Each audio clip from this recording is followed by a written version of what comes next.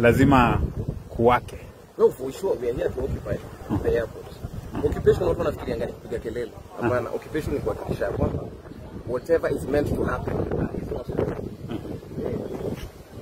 Whatever is meant to happen is not happening.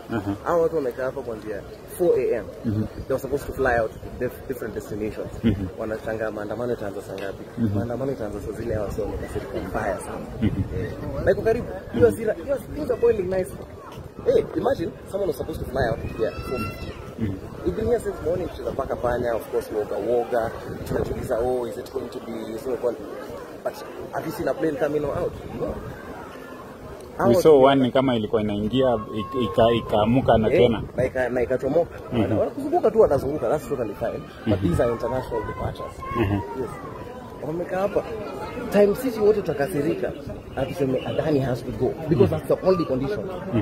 If Adani is still here, we vow to occupy kitu, and even if it means us booking flights, and I've said it time without number, that we will book 1,000 flights for Kenyan youth.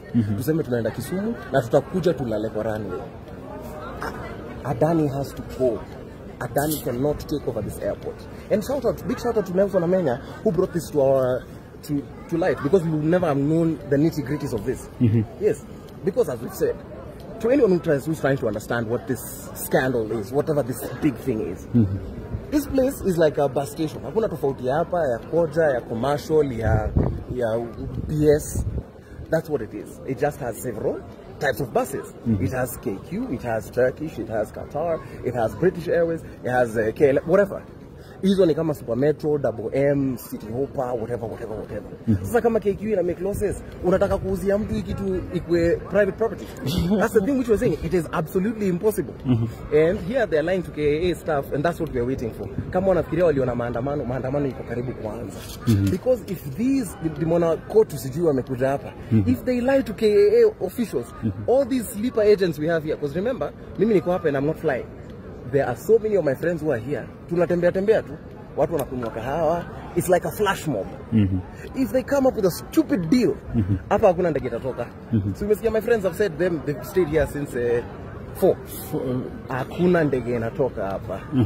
Walikuwa waende 4, waliingia like 4:15. So waliingia 10. Yes, they've just been chilling. Yeah, madam. Si unajitesa sana. Hiyo kazi ufai kuwa unafanya sana. Nitapata wapi gorogoro? Hiyo gorogoro ndio wanajaribu kukuibia. Hiyo goro inabidi dikanye ndio tukushi. Sawa. Lakini ingekuwa mimi wacha tu. Yeah, so absolutely. No work will happen here. Let me ask you, apart from Adani, how does it feel ukitembea hivi unaona people are appreciating the kind of work that you're doing? I mean, like, I'm very grateful that people appreciate the work that we're doing, because one, it's a difficult work, it's a dangerous work. You don't know how it goes. You've seen, they arrested my friend Buka here. He was en route to China to sanitize whatever lies that this corrupt government had taken to China. He was arrested here. But now tumerudi tuna inject Githurai. We'll inject everywhere and we'll ensure none of these corrupt guys. If Adani cut a deal with certain individuals and now he's feeling swindled, the Kenyan people will not sanitize it. I thought the only ndege hapo wanafikiria ni aviator. Si wanadanganya watu domestic flights that they're traveling out. No one is going to travel out of this country. Domestic wanasongeshwa tu wanaambiwa waende waketi. Hapo wanafikiria na watu jam nje.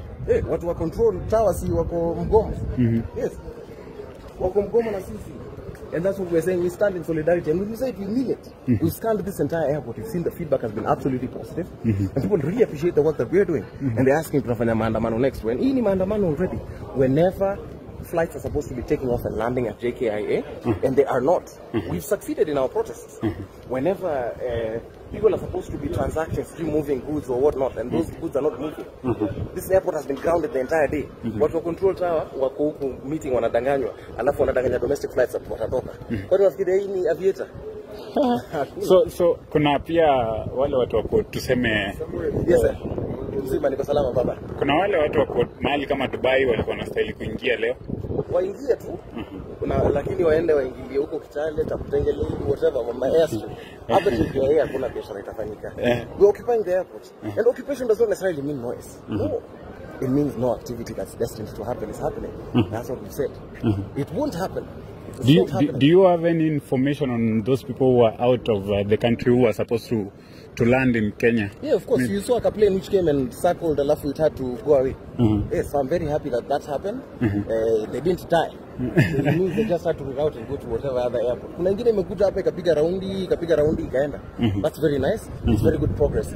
However, what we are also saying is that if this deal cost them $1.8 billion or whatever, in Rwanda they're building one using $1.3 billion. If, and I'm saying a huge if Adani is to do anything here, it cannot be here because you cannot renovate this airport for that much. You can buy land and build an entire, tunasema waende wa reclaim Indian Ocean, huko chini, and watengeneze airport huko chini ya maji, outside the Kenyan space. It won't happen. It's not going to happen. Nothing is coming in, nothing is coming out. And we're happy. Personally, I'm very happy. And I'm very proud of these people. Oh.